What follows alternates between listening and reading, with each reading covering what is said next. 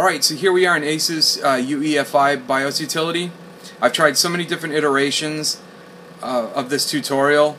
None of them were successful. This is the first time that I was able to get a stable clock speed for just normal use, not even just to click on for ultra gaming or whatever. Like, I can keep this overclock consistent with low temps and all of that. So what I'm going to do is I'm going to bring you through what I did step by step. We'll go to the AI tweaker. I left almost everything the same. I did change the DDR to 1600 because I do have 1600 megahertz memory, but it kept wanting to read it as 1333, so I did set that automatically. Look at the rest of my settings. I won't talk about all of them, but I'll keep it on here long enough for you to see them. I did put it at 22.5 for the CPU ratio. I did go up higher at one point so that my target CPU speed was 4.8, and I was able to get it stable, but it was also running extremely hot.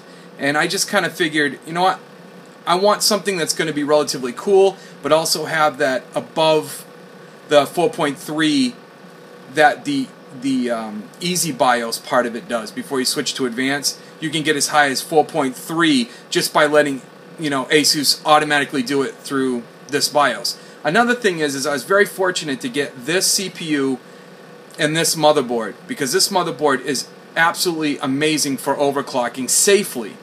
Also, because if I were to do anything wrong, this thing's going to shut down on me. I have warnings and things like that, so this thing would shut down on me if I go too far. So okay, as you can see right there, I'll scroll down a little bit more. Here we go. I left most everything the same. Now here's the Digi VRM. This was also something that was kind of messed up. There were so many different people that had different ways of doing this, and I decided to go on ultra high for the load line calibration, leave everything else at auto. Some people changed the the CPU North Bridge load line calibration to high, but I just decided I was going to try to mix and match until I could get the best stable mode. And as you can see, here are the rest of the things that I did. Let me move on a little bit. Now this is hard to see because of how dark that is. I don't know if I can get any closer. It's so yellow. Unfortunately, I can't. But what I did was I had initially set my target to 1.5 volts. That way I could get a stable clock with stable temperatures, and that's like the max you kind of want to go. That's a reasonable amount, is 1.5 to start with, and you want to work yourself way down until it becomes unstable.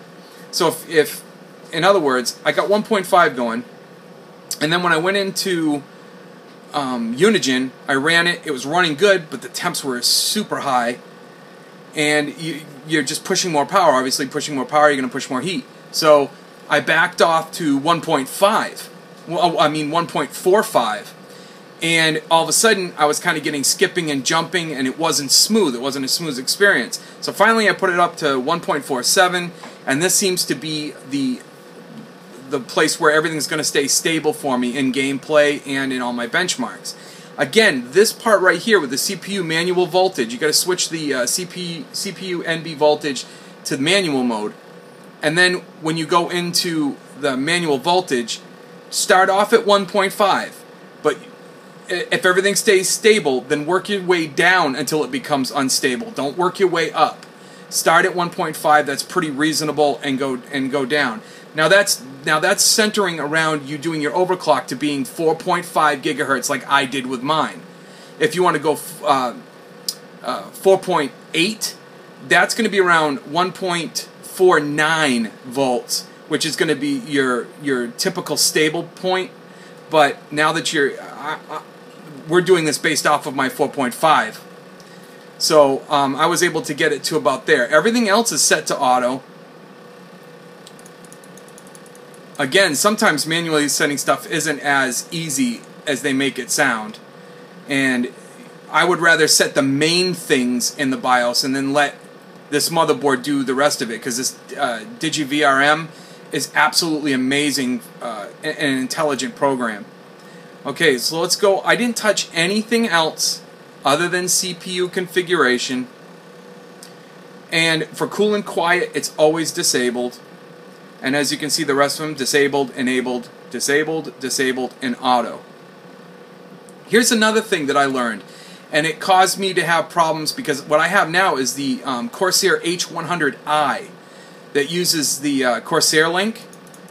Well, the way you set it up with the USB ports and everything, it causes a CPU fan error at the beginning when you're starting up, and it asks you to press F1 to straighten all that out every time you start it. Well, it's really not a problem. It's just that the Corsair program is taking control and not the motherboard. And so what you do is you go and disable your CPU Q fan control, disable that altogether, because it's not going to make that much of a difference, especially if you're using the H100i. If you're not using the H100i and you're using normal stock cooling, which I don't suggest with overclocking anyway, but let's just say that you are, you may not have to disable that, you may not want to. But if you're using any of the aftermarket cooling, liquid cooling or water cooling, especially like the H100i or I think Thermaltake has one that's like that too, just disable that and you should be able to run pretty well. Just for the heck of it, and this isn't really necessarily part of the overclocking section, but it's just what I did with this motherboard because it made sense, is I disabled the full logo, dropped the post report to 1 second, disabled the wait for F1 error. Now those might be useful in some ways, but all it does is slow down the ability to boot up, and even though I'm using an SSD and it boots up fast, it can't hurt anyway. Once you have all of those things set, you go into the Asus OC profile, give it a name. Mine was first. And then save it as a setup profile. So in case you run into any errors or anything like that, or any problems, you can go back in and just load it up from that profile. Say you have to put everything back to defaults because something didn't work out right. Well, you can go back and load this profile and then tweak it again instead of having to set everything all over again. So that's basically what I have done. And if we actually, hold on a second. Let me, I don't want to exit without saving. Okay, let me go into the monitor. So as you can see, none of the CPU fan stuff is going to be available because I disabled the motherboard monitoring because I have that through all my Corsair link program. It's showing you my voltage. Let's get back up here. Yeah, so my CPU temperatures. Now this is satisfactory for me. Now I didn't up my Corsair H100i. I didn't up the fan speed on that. So this is basically just stock to try to keep it as quiet as I can too, because I don't want it noisy. But this is a satisfactory operating temperature. 43 degrees isn't bad, and even under load it only gets to like 55, and that's with a 4.5 gigahertz clock speed. And in games like Battlefield and Crisis, I actually saw a significant increase in frames per second. There are some games that rely more on the graphics, and you can overclock at that point your graphics, your GPU. This was just to get the most that I could get out of my CPU safely. And my motherboard temperature, all of this is pretty well within operating limits. So what we're going to do is I'm just going to discard changes and go, because I didn't really change anything. I was just kind of messing around. And what we'll do is we'll boot up Windows.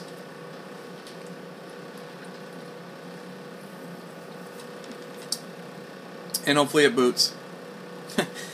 That would really stink with this tutorial if it just decided not to boot. Okay. There we go. Alright.